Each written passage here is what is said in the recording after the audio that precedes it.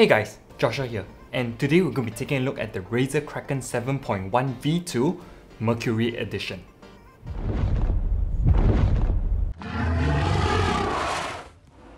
The Razer Kraken 7.1 V2 has been around for actually quite a while, but they just released the gunmetal version and also the Mercury version a few months back or so, and I've been itching to get my hands on one of these, and eventually I've managed to get my hands on this beautiful Mercury Edition.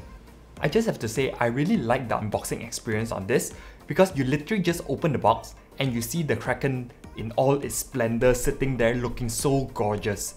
I also got my hands on the cooling gel infused ear cushions thingy for the Kraken, which I'll take a look at in another video, so stay tuned for that. So let's focus on this first, shall we? The Kraken 7.1 V2 has a white and grey colour scheme to it. I guess that's why they named it Mercury instead of pearl white or something like that.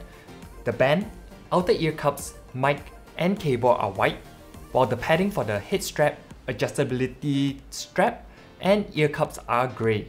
The adjustability options on these are limited only to the length of the attachments here, and you can't swivel them or adjust tension like some other headphones, but on me, they feel very comfortable.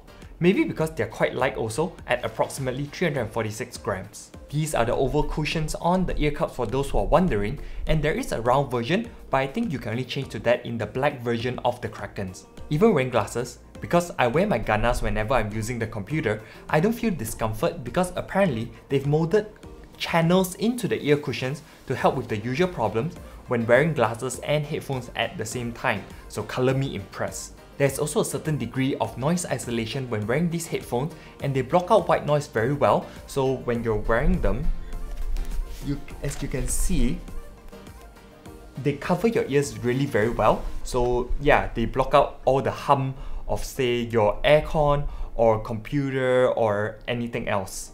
The Razer logo on each side of the ear cups also light up, so you can customize them through the settings through the Razer Chroma software that you can download, and there are 3 settings that you can have, so spectrum cycling, breathing, and static. The Krakens are running 50mm drivers and have been tuned for gaming. So these have 7.1 virtual surround sound, so they definitely help in games like PUBG and Fortnite. When playing these games, I could literally hear the enemy's footsteps and gunfire super easily, even when they were shooting from pretty far away, and you can definitely tell whether it's coming from the left, right, or even behind you. If you want to treat this as an all-in-one headset and use this for music also, this is definitely a very good pair for that because the bass is punchy, the mids and highs definitely have clarity, and they do not distort even at the higher volumes. You will have to bear in mind that this is a USB headset, so there is no 3.5mm jack that is provided, so you can't swap out the cables and connect it to your phone or whatever. Side note, you can adjust and personalize all the settings through the Razer Synapse software if you want to experience a greater degree of customizability and tweak certain settings to your own preferences. The mic on the Kraken is retractable and easily adjustable and has active noise cancellation, so your party members and friends won't hear any background noise if you're in a more noisy environment, which is legit good. Okay, so this is the mic test, and I'm just going to read you a short paragraph and let me know what you think about this in the comments. Yesterday, news broke that Evil Geniuses had kicked Misery and Lost Fear, leaving the NA team with just 3 players ahead of their scheduled appearance at the China Super Major. However, there was little time to speculate who they would bring in, as their 2 new players have already been announced. While most predictions assume Evil Geniuses would bring in North American players, they have in fact recruited OG's Gustav S4 Magnussen and Captain Talfly Isaac. So this is what the mic sounds like, and there is a very cute thing you can do, which is you can just mute it by tapping on the mic. As you can see, the mic turned red when it was muted, so this makes it very easy for you to mute your mic and to know that it's muted when, say, you want to talk to someone in the room and don't want your teammates to hear your private conversations and whatnot.